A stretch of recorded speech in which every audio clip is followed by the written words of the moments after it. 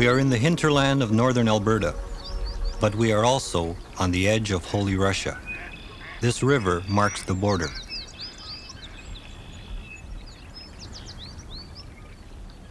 In this tiny cluster of houses and on separate farms in the area live some 300 members of an archaic sect of the Russian Orthodox Church.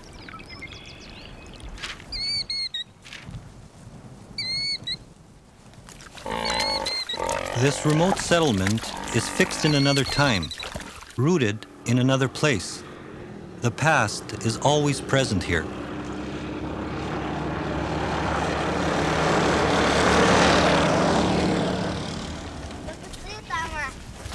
These are the old believers, self-appointed guardians of 1,000 years of Russian Christianity.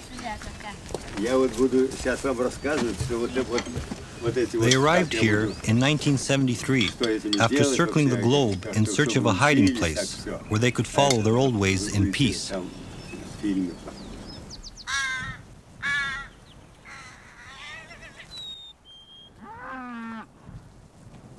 Six miles up the river is the farm of the Reutov family. Few outsiders have ever set foot in their house. The old believers avoid contact with the outside world, which they consider morally and physically polluted. Eating lunch together, Anastasia and Yefim Reutov are protected by their exclusive faith.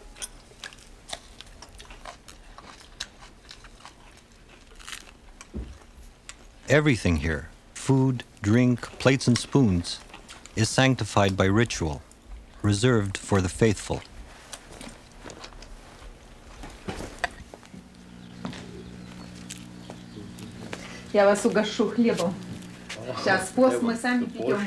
Outsiders like ourselves are pagan, unclean. We aren't allowed to eat at an old believer table, nor may we touch their plates and cutlery. It's all part of a long struggle to preserve the purity of the old Russian faith.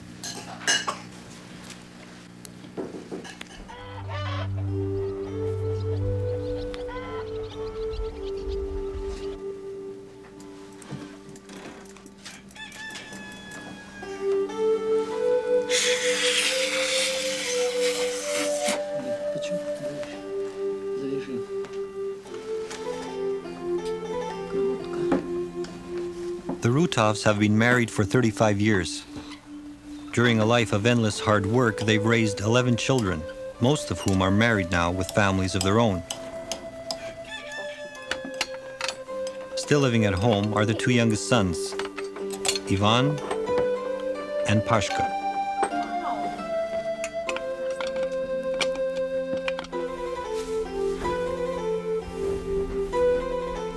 Grapa is the last unmarried daughter.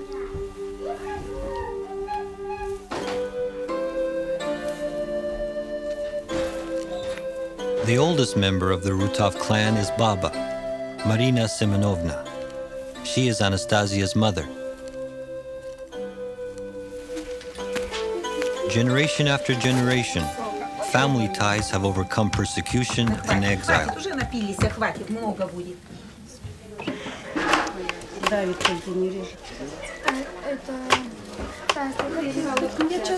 Today a feast is being prepared. Aunts and uncles, children and grandchildren are gathering for a celebration.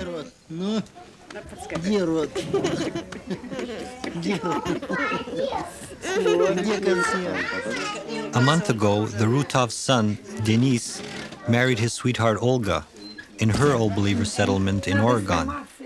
Now, according to religious custom, they've come to set up house near the bridegroom's family.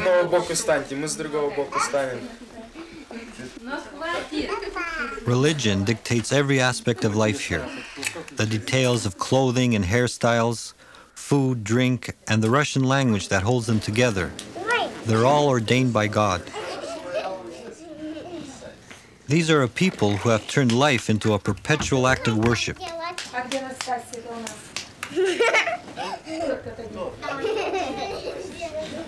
The newlyweds are toasted with shots of Braga, a homemade fruit wine.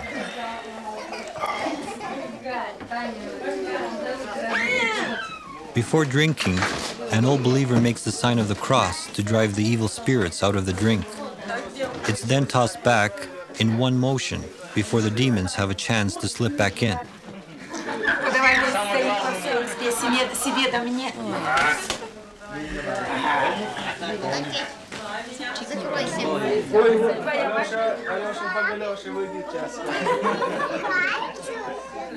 Braga is part of the Russian heritage. It's the only form of alcohol permitted. Hard liquor, beer, even coffee and tea are believed to be potent sources of contamination introduced from the West, which these Russians say is in the grasp of the devil.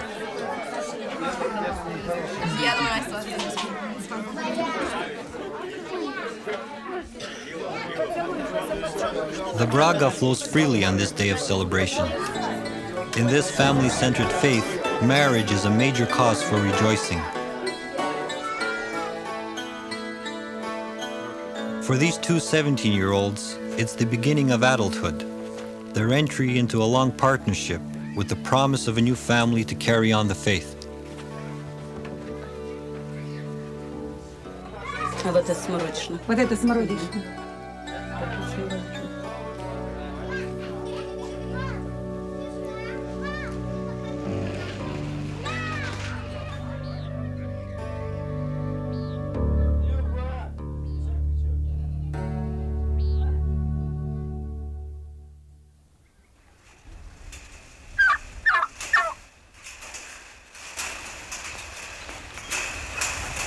There are other Old Believer settlements like this one scattered around the world, in the Americas, Australia, Eastern Europe, and in the Soviet Union.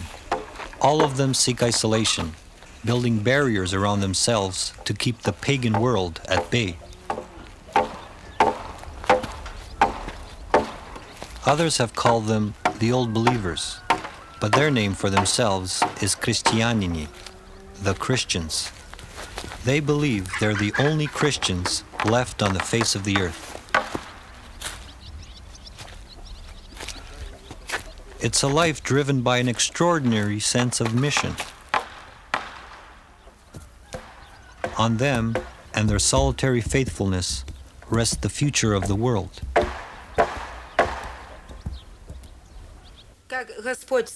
The Lord said in the Gospels that He would not destroy the world if somewhere there remained at least 2 or 3 righteous people. The end of the world has not come. This means that somewhere on the face of this earth there must still be a few good Christians.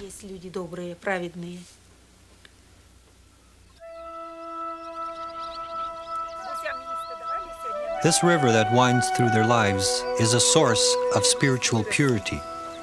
Christ's baptism in the River Jordan imbued all river water with the Holy Spirit.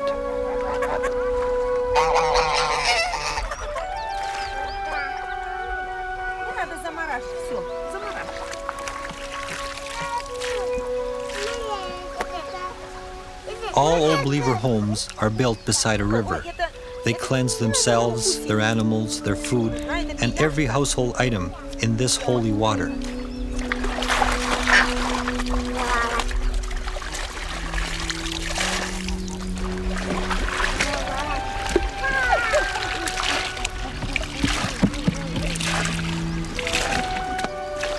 The Old Believers inhabit the world of ancient Russian piety, a borderland located somewhere between heaven and earth, between time and eternity, where everything is suffused with spiritual meaning.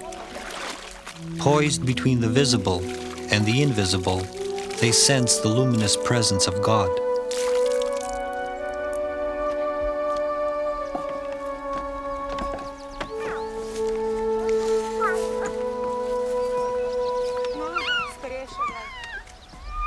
The world is like a vast icon, revealing God's loving presence.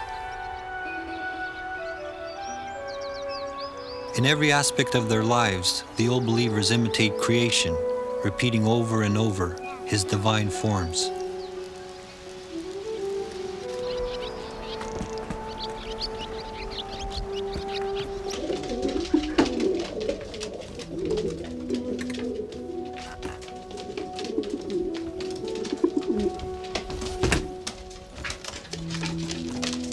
The entire physical world is a transparent surface, a window through which one can glimpse the harmony and perfection of heaven.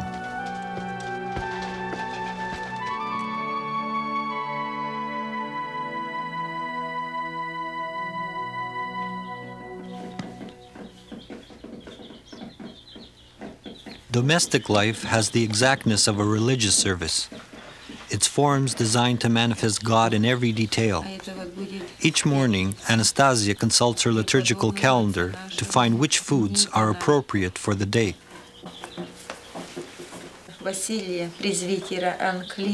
These regulations were laid down more than 500 years ago.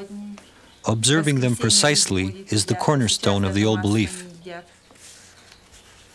Лапша, дощи гороховые. А икру вы едят? В Лазареву в субботу икру будет едят. Вот как раз будет воскресенье. By ritualizing the simplest of human acts, like cooking and eating, all of life is turned into a sacrament. Life on earth becomes a foretaste of heaven.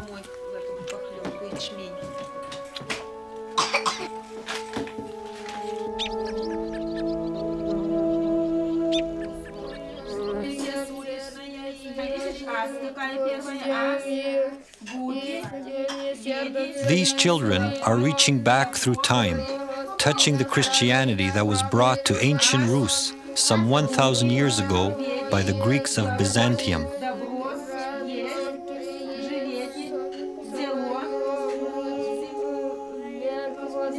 In the 15th century, the Turks destroyed the Byzantine Empire. Muscovy elevated itself to a new status, Holy Russia, the last bastion of the one true church. The Prince of Moscow crowned himself Tsar, the Christian Caesar, appointed to prepare the world for Christ's second coming. The memory of Holy Russia, a land chosen and blessed by God, continues to guide the lives of the Reutovs in Canada.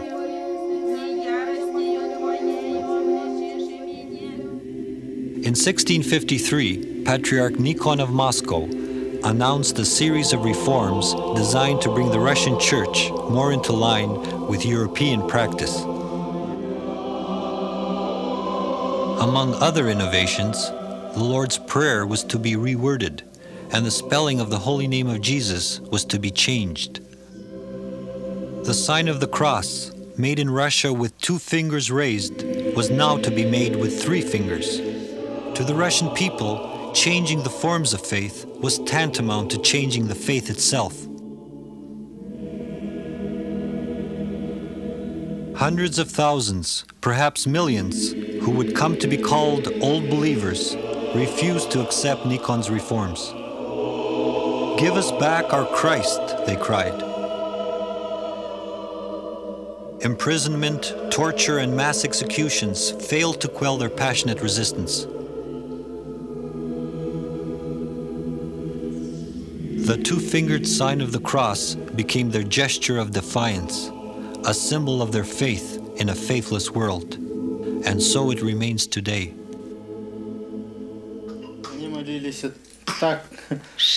The heretics cross themselves like this, with 3 fingers, like they're picking tobacco. But the Christians, old believers as they call us, we never change. We continue on and on in the old ways. We cross ourselves like this with 2 fingers. We Ukrainians do it this way, with 3 fingers. 3 fingers is not a sign of the cross, it's nothing. What is that? We believe it symbolizes the Father, the Son, and the Holy Ghost. Well, it's wrong. Every time you make the sign of the cross, you commit a sin. The more you pray, the more you sin.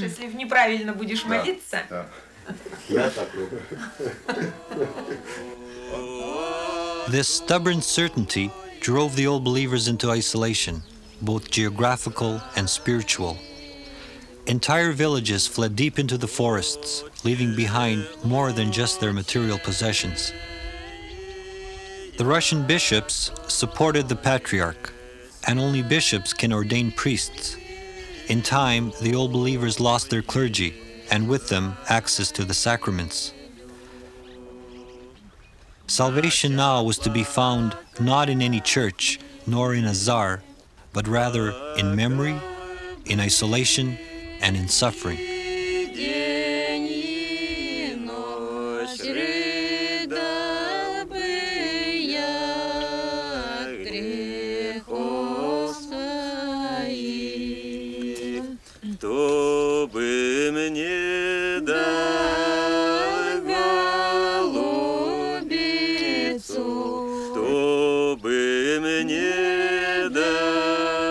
In the 18th century, Peter the Great decided to make Russia into a modern Western nation.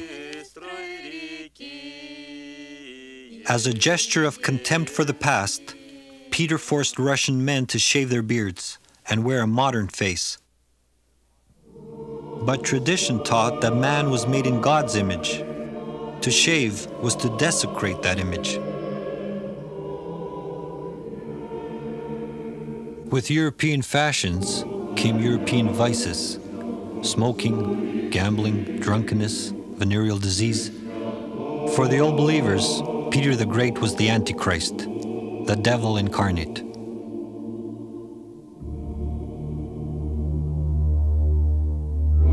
All attempts to hold on to the past were ruthlessly crushed by Peter's new European-trained army.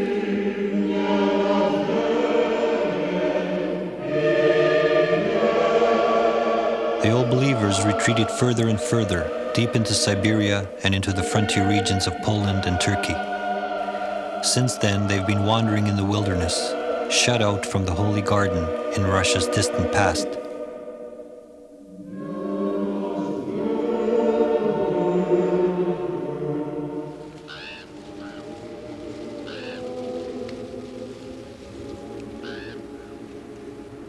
It's springtime in Alberta, the time of resurrection.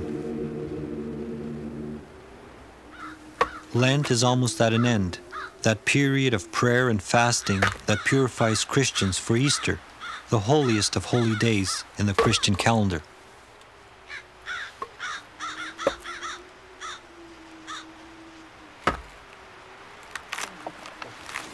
The old believers, young and old alike, have fasted and abstained from meat for 40 days.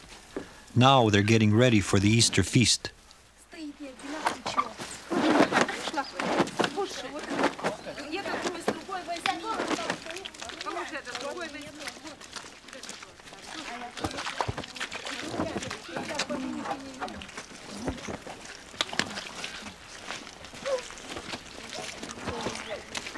The house is cleaned to welcome the risen Christ, who will come to purify the world.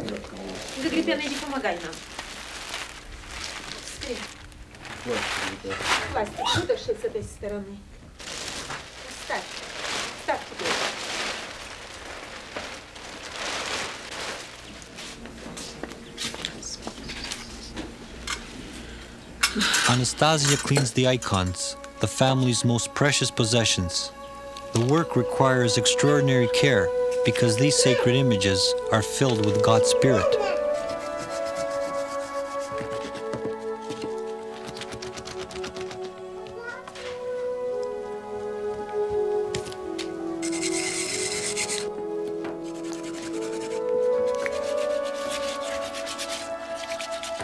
Their final washing is in river water. Afterwards, the water is returned to its source, charged with the power of the icons.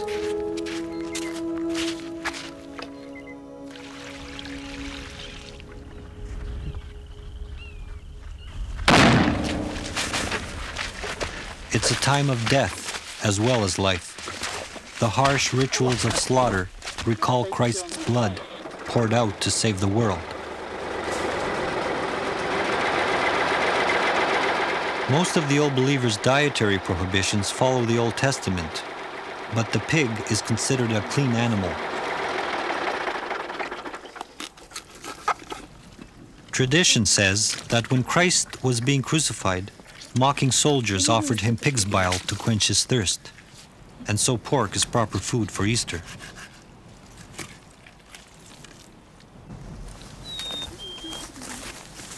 As Palm Sunday approaches, the children gather pussy willows in memory of Christ's entry into Jerusalem. The multitudes strewed palm leaves in his path and proclaimed him king. But he entered the city not to be crowned, but to be crucified.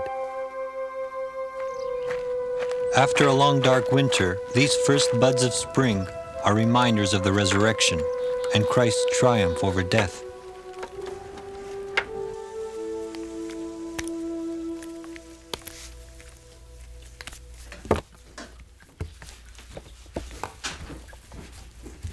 Just as these candles are being made to receive a flame, so humanity awaits the spark of new life. For Russian Christians, the Easter story reverberates with history. Over the centuries, Russia has lived and relived Christ's journey to the cross.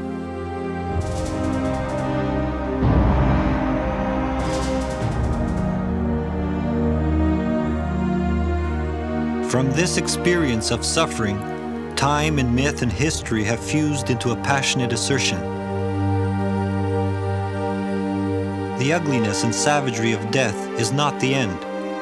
As Christ suffered and died and rose in glory from the dead, so the battered nation of Russia and all those who died in Christ will rise from the dead.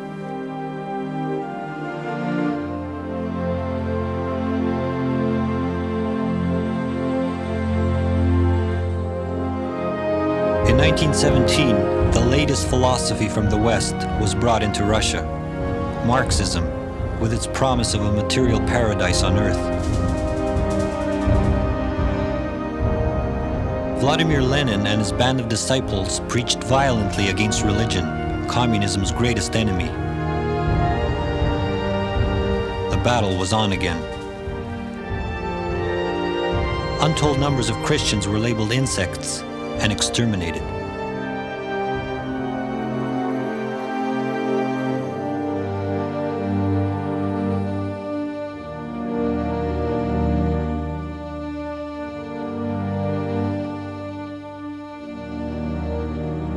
A few thousand old believers managed to escape across Siberia into China.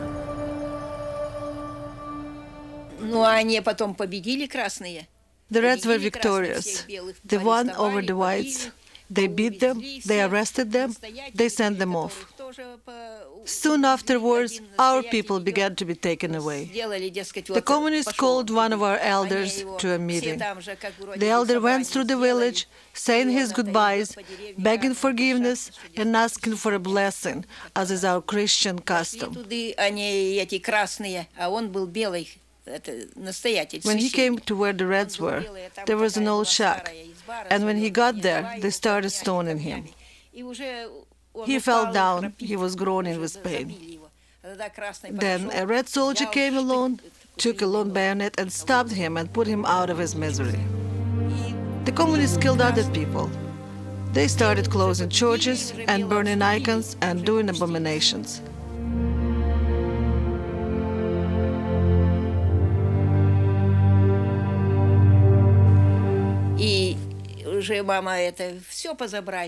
The Reds came to our house and saw our icons and holy books. They started laughing at my mother. "Oh, you must be a holy woman." The Reds knew our people are forbidden to smoke, so they ripped pages out of our holy books and rolled cigarettes with them, just so they could defile them.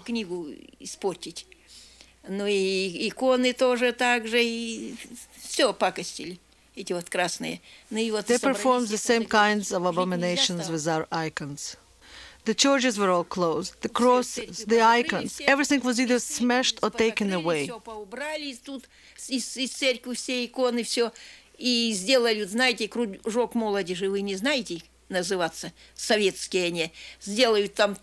They made a dance hall for young communists out of our church, a kind of youth club, removed everything and turned our church into a club.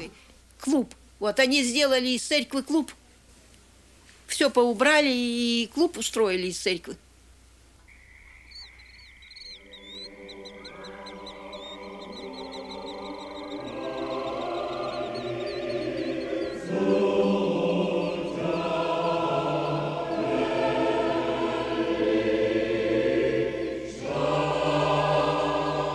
Now, as then, Easter is an enduring promise that redeems terrible experience. Its meaning is contained in the egg, round like the world, and like the world, the womb of new life. Ты спать лезь в шапку с цыплятами.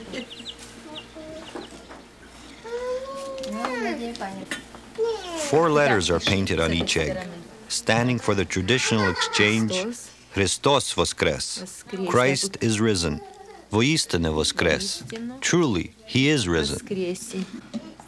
Холодные не варят, только горячие варят. Я тебе это лыжи куплю на другой раз. Да.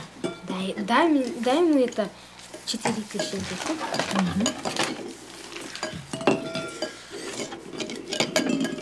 Смотри, какие, как луковое перо. The service, conducted without priests or sacraments, begins at midnight and lasts for 8 full hours. The congregation stands throughout, participating in nothing less than the salvation of the entire world, past, present, and future.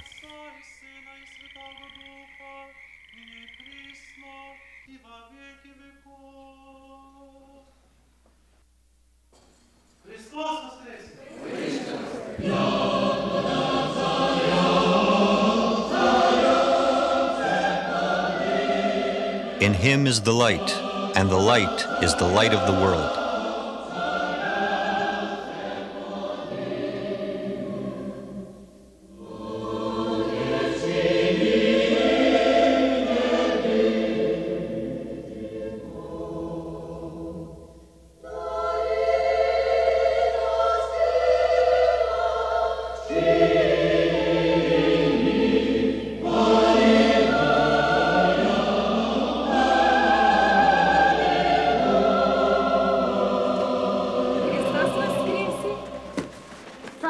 Санна, Христос воскресе! Воистину воскресе, скажи. Ага, воистину. Таня, скажи, воистину воскресе. Воистину воскресе. Скажи.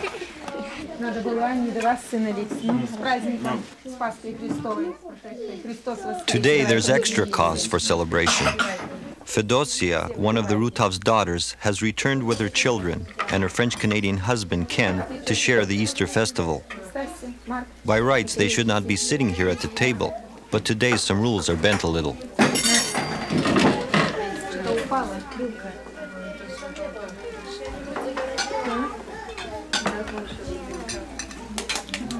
Fedosia became a heretic when she married an outsider. The Reutovs risk pollution, hoping that Ken will convert and that Fedosia will return to the fold of old belief.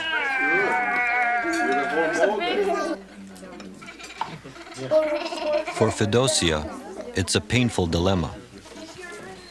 I miss the family because they're not allowed to come see me here. I can go there, but sometimes I'm busy, can't go, and like my brothers and sisters, they're not allowed to come stay with me. Or when I ask for help, they're always too busy to help me. So I kind of miss having the family around, but it will never be the same for me to go back there and be treated like one of them. I'll never be treated like that.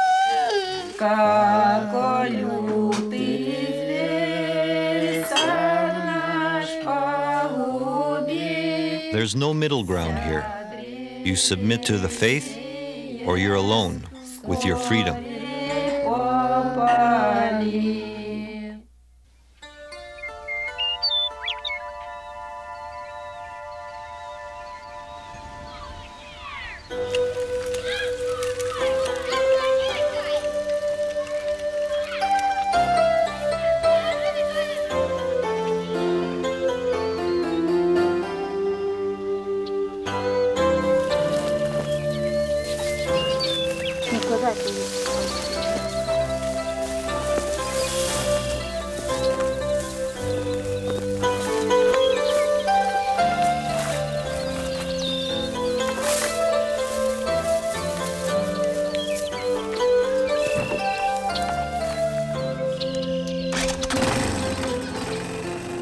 All believer settlements are not religious communes, like those of the Hutterites, for example. The needs of the family take precedence over the needs of the community. Each household tries to be economically self-sufficient.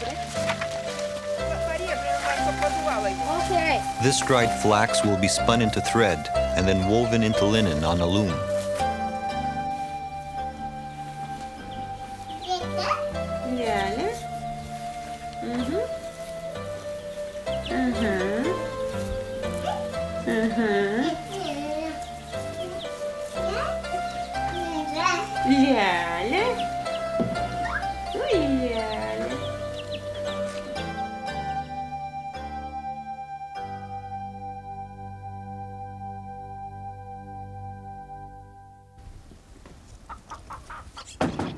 But some things can't be grown.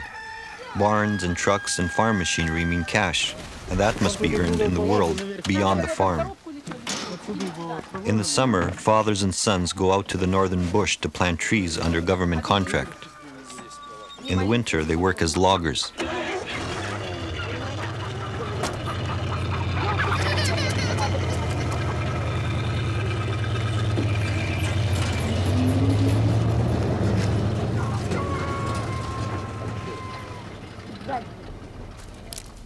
The work pays well. At 10 cents a seedling, an average worker can make over $200 a day. And the isolation suits the old believers.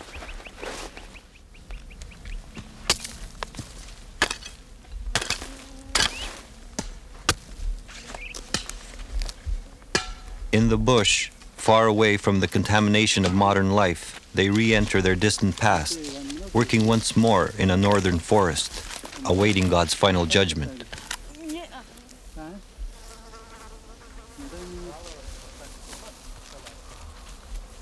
Tree planting and logging have been part of the Old Believers' economy only since they came to North America. But it continues a tradition established generations ago, when the men and boys went out for months at a time to hunt and fish.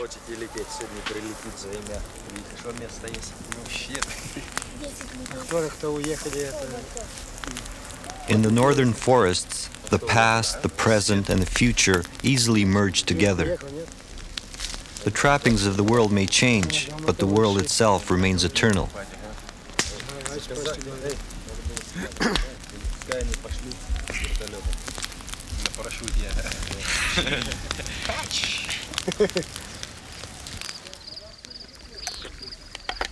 And the reason why I like it in the wilderness is because it's peaceful, quiet, just the sound of the birds, the animals, and the river, waves hitting the shore, and it's nice sound.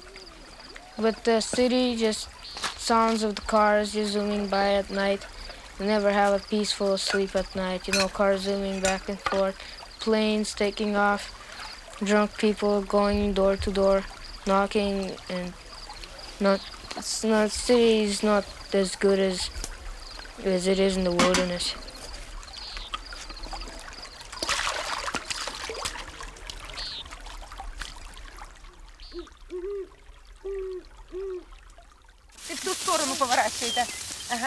While the men are away in the bush, the women run the farm and look after the children.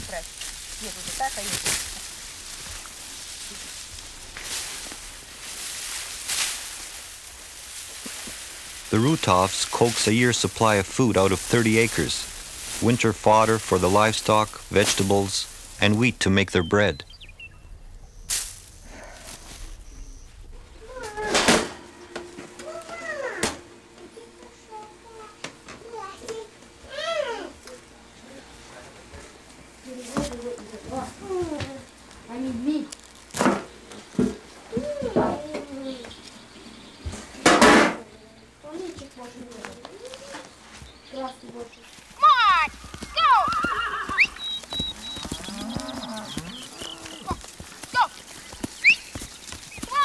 This peaceful scene in northern Alberta gives no hint of the journey that brought the Old Believers here. It has been a long march across the world, a flight from violence and hunger, with several stopping points along the way.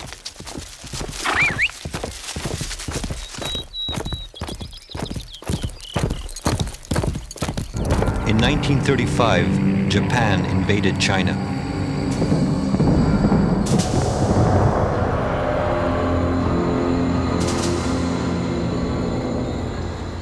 The peace the old believers had found there was shattered. The Soviet Union joined the conflict, and in one of the battles, Baba's husband, Yevgeny, was captured and taken back to Russia. There he disappeared into Stalin's gulag.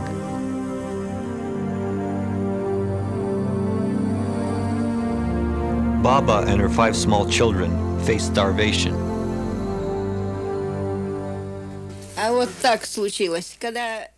It was this way. We lived terribly. All we had was the rugs on our back. We had nothing to eat. One day, my dear mother went into despair.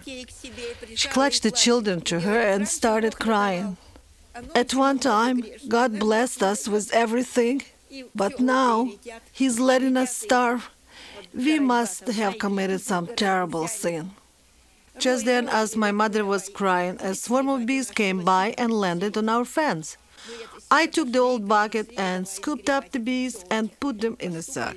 I repaired an old beehive and put the swarm of bees inside. Within days, these bees produced 5 gallons of honey.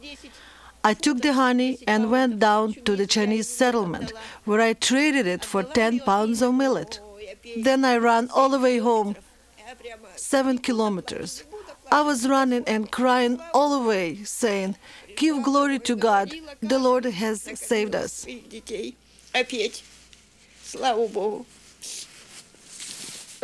I got home, cooked the millet, and fed the children. You see, God sent us those bees, which gave us the honey, for which we got millet. God saved us from starvation. The bees made more honey, and I gave some to the children in a cup. They were so happy. Honey, honey, honey was all they could say. That's how we lived. It was so hard.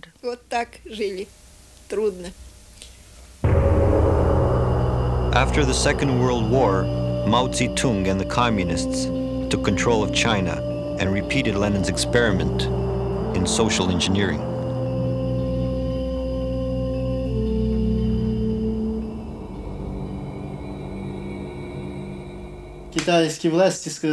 The Chinese communists forced everybody to be the same. They didn't want foreigners. They wanted us to be like them.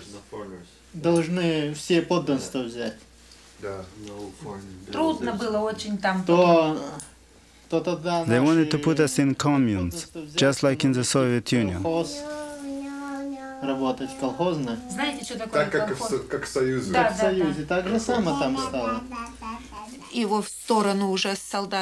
There was violence going on everywhere. The roads were covered with bodies.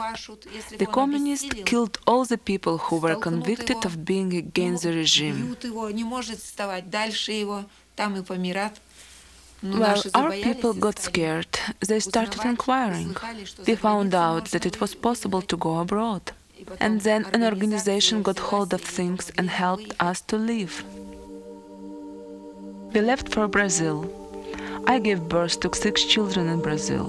The land wasn't good. It was hot and dry.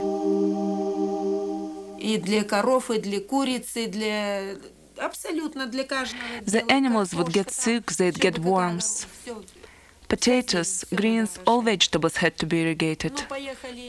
The people who had stopped in America on their way to Brazil said it was good in America. So an advance group went there and then started calling their people, saying that it was really good. And so one after another, many of us went to America. But when we got to America, the children had to go to American schools right away. They mixed with the other children. There was smoking, there was drugs. They got hold of filthy magazines. Even the children would say, "We don't like it here, we should live on a farm." So we went and started looking for a place again. We came here. It's far from people, not crowded. Here we can grow crops. Here we can do something for the children.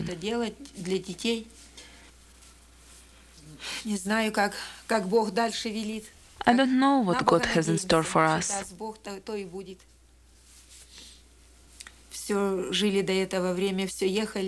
We trust in God. What He will give us, so it shall be. We have been wandering and wandering. Since the end of the war, this is our 6th place. We traveled in China, we moved twice in Brazil, then to America, from America to Canada, and so we move on and on through the world. We've managed to catch our breath here in Canada.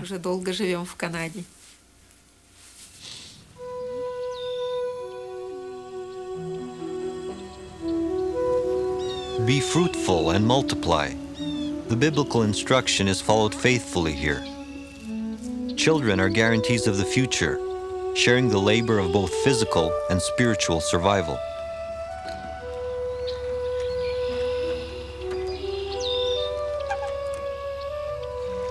Each child is born into a world of cosmic struggle. Around these children, an invisible battle rages as Christ and Satan fight for their immortal souls. Old believers arm their children for this lifelong struggle with an embroidered blouse representing civilization, a cross to scare away the devil, and a belt that ties the human spirit to God.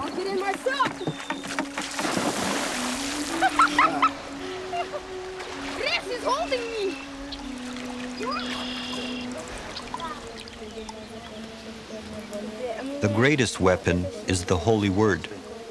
They memorized the Bible in Old Slavonic, the language of the early Russian Church. Pronounced correctly, the words are powerful antidotes to evil.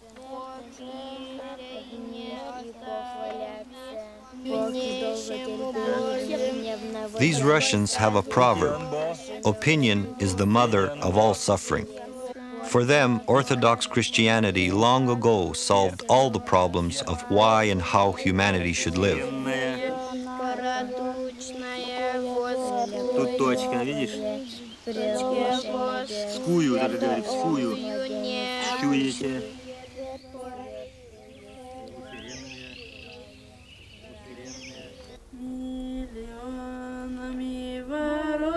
Childhood doesn't last long here. Most girls get married in their teens and start their families at once.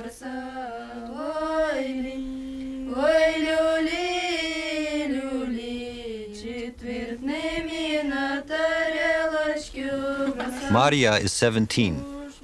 She wears a crown in anticipation of her marriage, when she'll become queen of her new household. Her friends are helping to prepare her trousseau.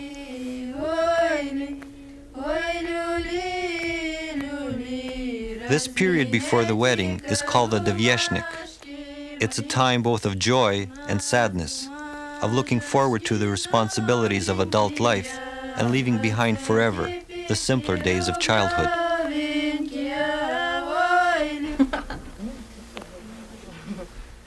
Let's drink. Cheers, yeah. The future bride is toasted with raw eggs. They're believed to increase a woman's fertility and improve her singing voice at the same time. Oh, it's slimy. I know. Ты хочешь выходить замуж? Нет. Стойте на месте. Из-за чего? Из-за чего?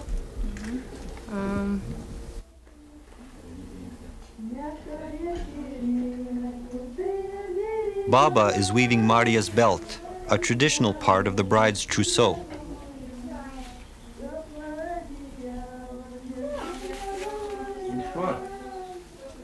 The belt will be tied around her waist, the center of all physical appetites. It's a sign that the spirit must restrain the body, or the ties to the old ways will be broken.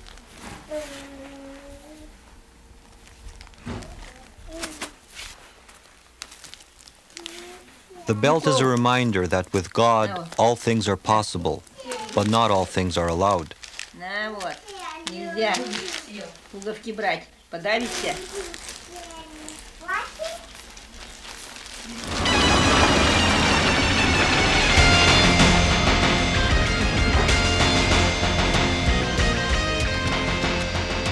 While their belts tie the old believers to their faith, Forces from our society work to loosen these bonds.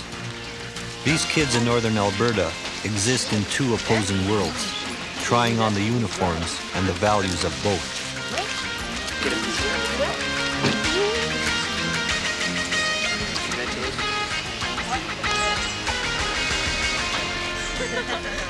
Cars and leather jackets and the ribbons of the bridal wreath. It's the beginning of a rift between the generations, between those who are in fashion and those who are behind the times. One there. Anything else? Stand on her head right now. Okay, no, it's your turn. It's with me. There's a bitter irony here. The old believers fought and died and traveled the world in search of independence and freedom. They arrived in North America to find those values turned against them. What will these youngsters choose? Freedom from the world or from their faith?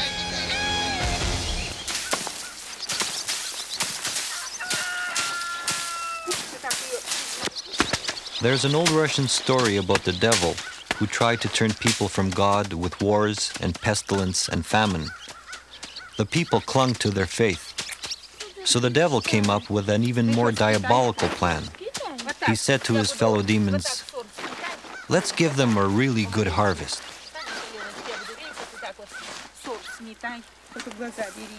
Here in North America, for the first time in their history, the old believers are threatened not by persecution, but by bounty, democracy, and the belief in personal freedom.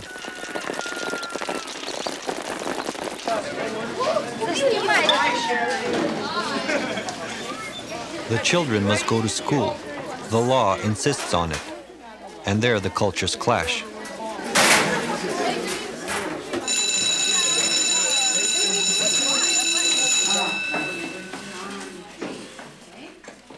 The two worldviews have little common ground.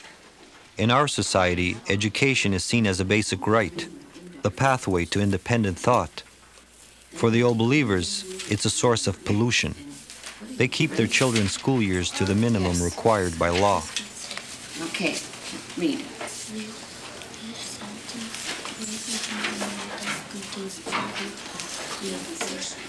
Okay, so all these words that are underlined have which two vowels? O-U. With one foot in the world of their parents, the other in the world of their classmates, these children are inevitably left confused. Okay, the sound is like ooh. Well, our religion says they don't go to the moon. They don't go to, God won't let them go up to the moon because, well, there is no era there, and we go there and they teach us that they go to the moon and shuttle blowing up and all that stuff. There's satellites and everything. Like right now, our religion says that, there isn't anything up there, Well, it doesn't say that there isn't anything up there, but they can't get up to space, Well, I don't even know if they do or not, but it states that nobody could go there, But right now there's satellites there and them flying there and all that. Well, when I asked them, in school, I asked Mr. Amiat and other teachers, I asked them like when the rocket gets out of the Earth's atmosphere, where there's no air, once it hits where there's no air, what do the engines push against, So none of them answered that yet, but so I don't even know what to follow. So I guess I'm still following our religion, and will teach my sons and daughters the same thing. What I was born with, I'll end with it. The world of the old believers is under siege. This time, the battle involves us all.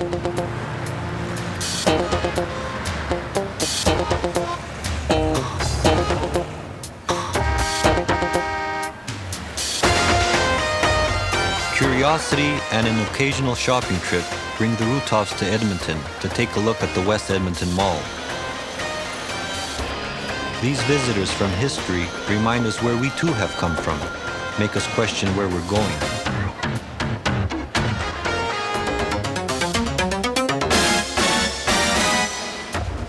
We live in a gigantic marketplace where everything is packaged for our consumption.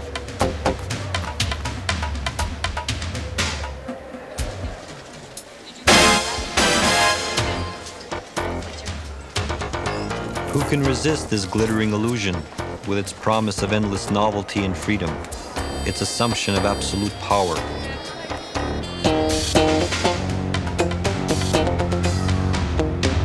Most tyrannies of the past have ruled by inflicting pain, but our brave new world controls us by inflicting pleasure.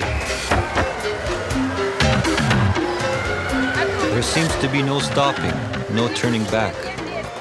Who would want the hardships of our distant past? But what do we have instead? Lost in the rush of progress, we're turned into children again, without memory, without purpose, just dreams and desires for the future.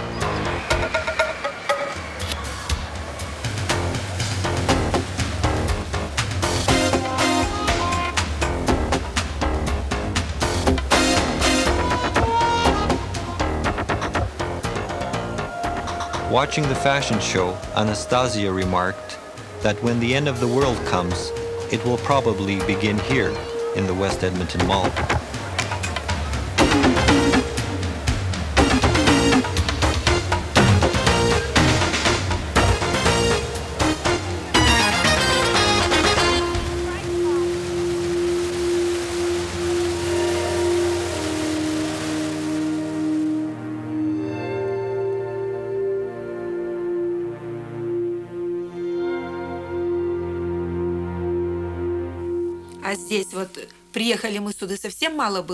When we came here, there was hardly anybody. But now they are building all around us, and I don't know how it will be in the future. Is it going to continue like this? We don't want to see our children getting into trouble and challenging authority. We are prepared to move further and further into the forest, where we'll find more trees, as they say.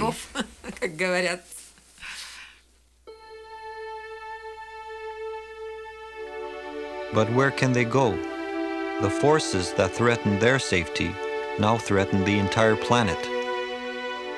The spiritual contamination they fled for centuries now fills the air and water everywhere. The world is disappearing into the marketplace.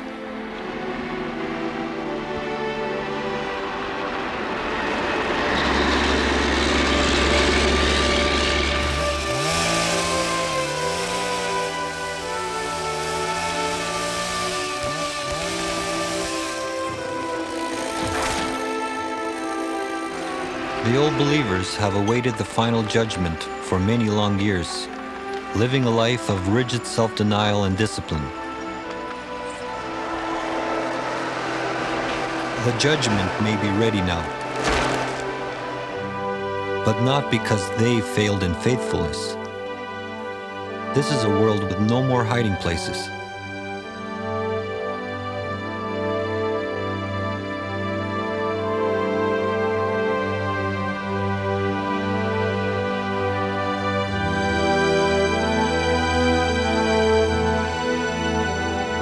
What remains is the enduring promise.